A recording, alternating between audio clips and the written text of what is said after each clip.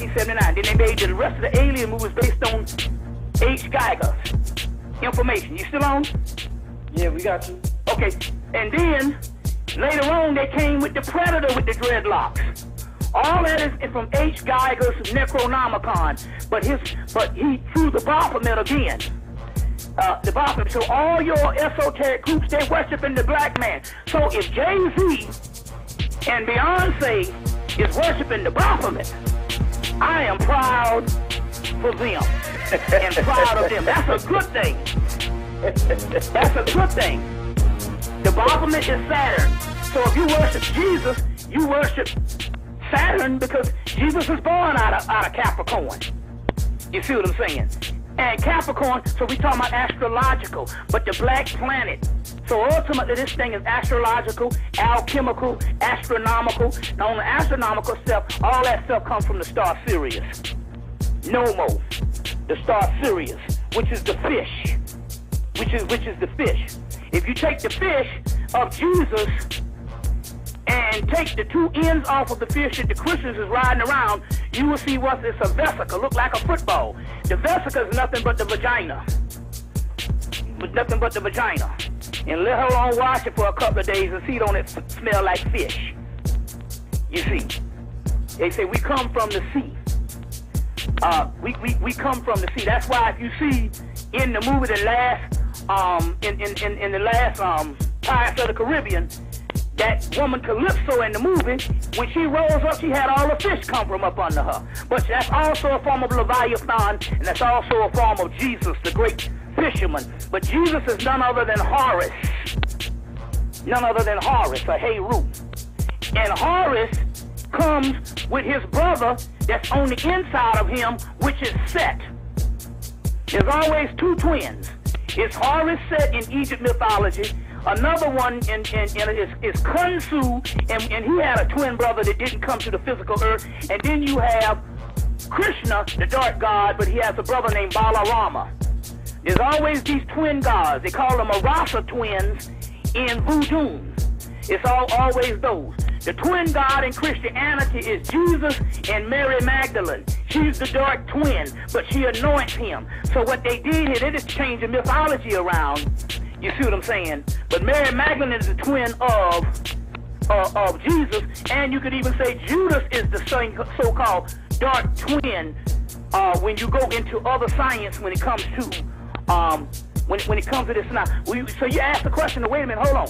What is the Mary Magdalene being the twin? Because you got to realize if you look at the Baphomet on one side of him has breasts on one side, it's male on one side and female on the other side, and that's what they're really talking about.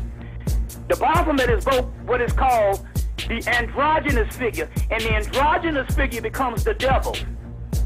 It's the androgynous figure, because that's what we used to be, androgynous, until we were split in two, and now we've been constantly searching for ourselves, but what we're searching for in women is our feminine half, and what women are searching for in men is the masculine half, but it's all on the inside of us.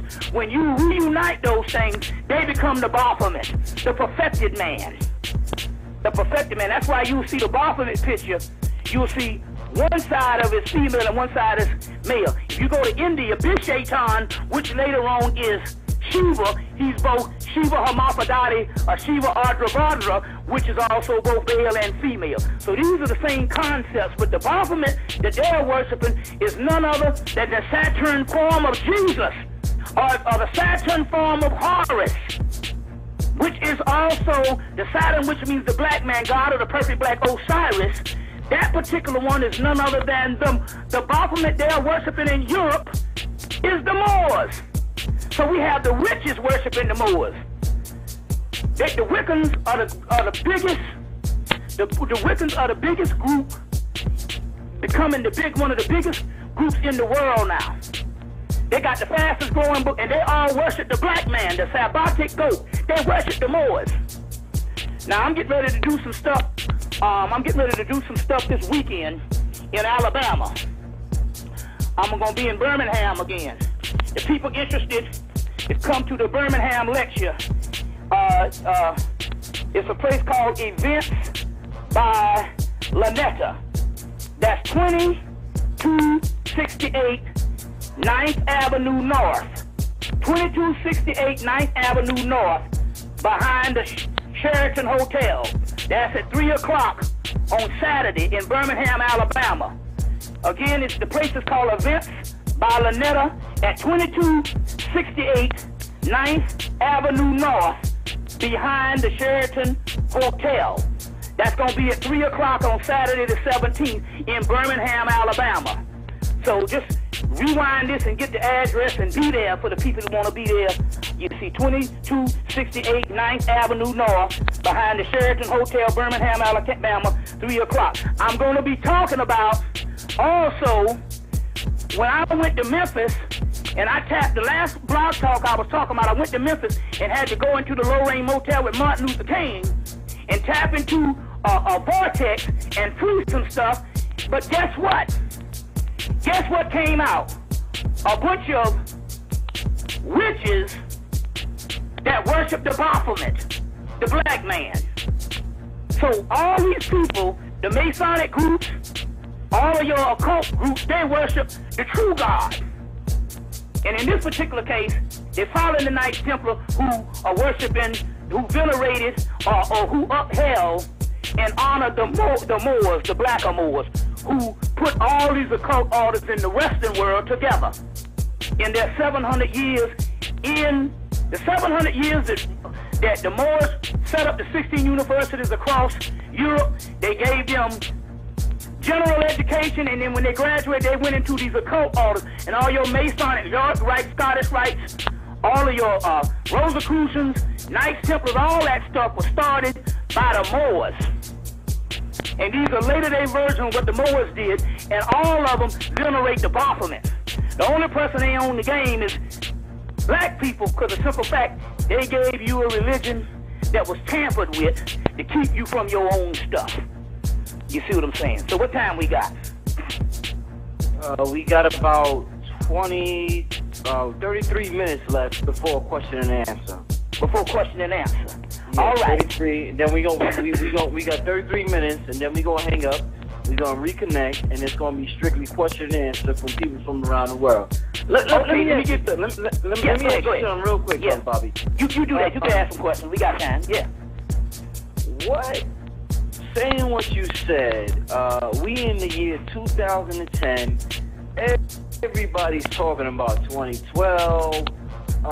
We got the Moors, we got the Hebrew Israelites saying it's their way, we got the spiritualists saying it's their way, we got the Black Panthers saying it's their way, we got this person saying it's their way.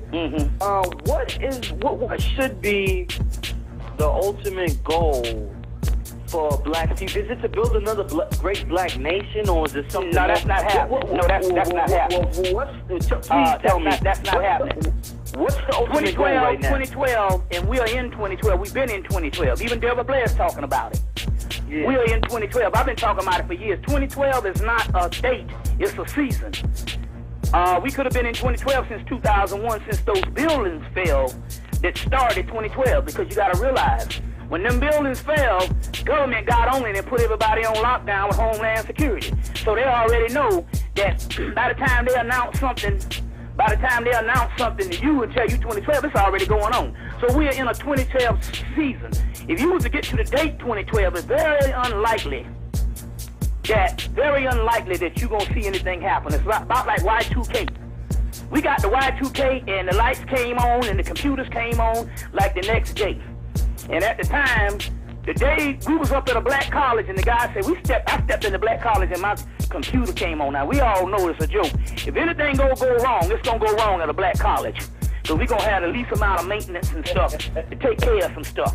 So when them computers came on at Clark Atlanta University in 1999, we knew that was the biggest hoax since the whole concept of a physical Jesus walking the earth, which is in the future. But the key here is the 2012 thing. We are in that cycle now.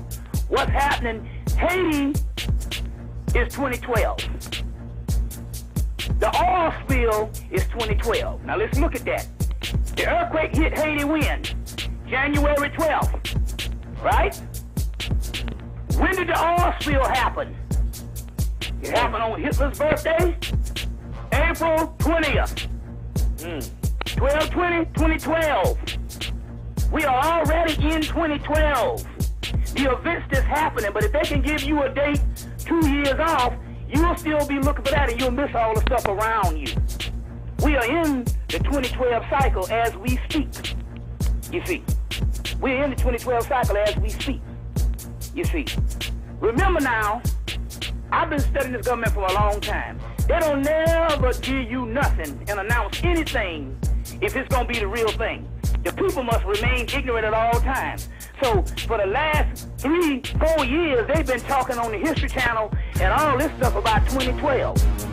2012, 2012. You see what I'm saying? That means, believe me, if anything that was going to go down that way, the History Channel would do it. The History Channel did a whole special, one of the most racist channels out there. They did a whole special on who the